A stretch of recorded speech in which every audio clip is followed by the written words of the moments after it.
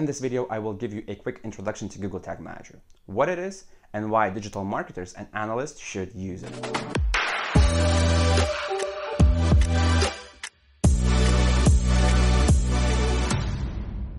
Hey, my name is Julius and welcome to Analytics Mania's YouTube channel, where you can learn Google Tag Manager and Google Analytics. So, you hear people around you and online talking about something called Google Tag Manager. They claim that this will give you a lot of flexibility and control and power when it comes to tracking your website visitors. But what is Google Tag Manager? What can you do with it? How is it connected to Google Analytics? All of these questions will be answered in this video. By the way, this lesson is the first video in the series that I have created to teach beginners how to get started with Google Tag Manager. So once you complete this video, go to the description below this video and find the link to the next lesson. All right, so let's start.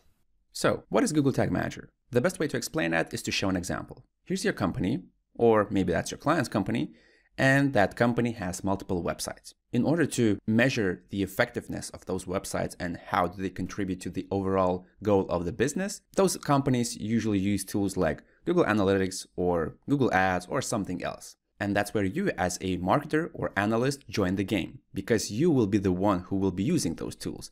And in order to get some data into, let's say, Google Analytics, you need to add tracking codes to those websites.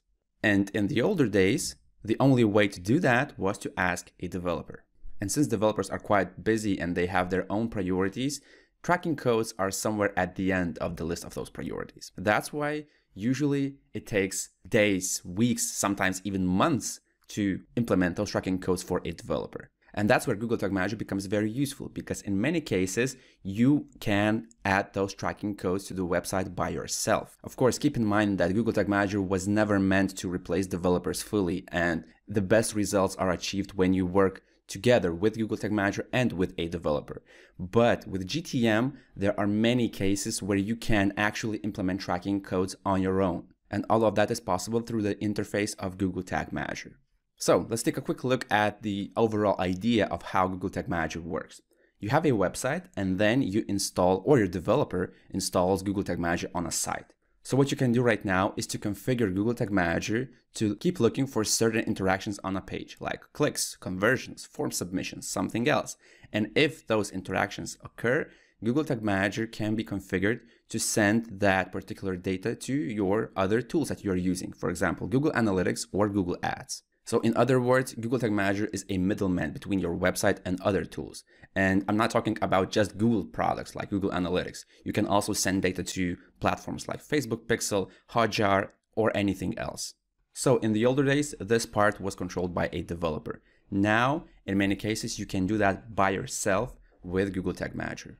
But I would like to emphasize this once again, that you should not try to eliminate developers completely with Google Tag Manager. There will be many cases where you will be able to achieve things on your own, but in some cases you will still have to rely on developers. Because if you combine developers' input with Google Tag Manager and your input, you will achieve the best results. Now let's have a quick overview of Google Tag Manager benefits. First of all of the tracking codes are controlled in one place. This is useful and this is convenient, because if you want to change something, you know that the codes that you want to change are stored in one place, and that is Google Tag Manager's interface. Then you will be less dependent on your IT department. Of course, as I've mentioned before, there will be some cases where developers' input is necessary, but in situations like click tracking, form tracking, in most cases you will be able to achieve things on your own. Then the time to implement those tracking codes is much faster. Because if you had to ask a developer to implement those codes, you had to wait weeks, maybe days, sometimes even months. But in this case, you can launch your tracking codes on the same day. Of course, if you know Google Tag Manager well enough. Google Tag Manager is a very popular platform, and that popularity still continues to grow. So what does it mean is that there are many resources and many places where you can learn Google Tag Manager. For example, Analytics Mania is one of them. Google Tag Manager is free. Of course, there is an enterprise version, but that one is needed only for very large companies. And if you are, let's say, small or medium business, you can definitely work with the free version because it still is very flexible and powerful. Then there are tag templates. So what does it mean is that in many cases, you will not need to work directly with JavaScript. You can just enter your account ID, maybe some other additional information, and Google Tag Manager will do the rest and will send that information to other tools. So the tool is quite friendly for non-developers, but of course it is not as easy to learn as you might think, and there will be definitely a learning curve. Then Google Tag Manager offers auto event tracking functionality. So what does it mean? That you can track certain interactions with the built-in functionality in GTM, like clicks, scrolling, YouTube video interactions, when an element appears on the screen, and so on. If the auto event tracking capabilities do not work in a certain case, then you can find some custom functionalities that are provided by various members in the GTM community. Multiple members of the team can work in Google Tag Manager container at the same time. There are workspaces, there are versions. So for example, if you publish your changes and something goes wrong, you can revert to the previous version. Also, you can limit permissions of your employees or your colleagues or partners or whatever. So if you don't trust someone enough to give them all the permissions in the container, you can limit them just to edit, but not publish, for example. And finally, there is a helpful community. For example, we have a group on Facebook. There's also official Google Tag Manager forum created by Google. There are some chats on Slack. And I mean, there are many places where you can discuss and get help or help others to work with Google Tag Manager.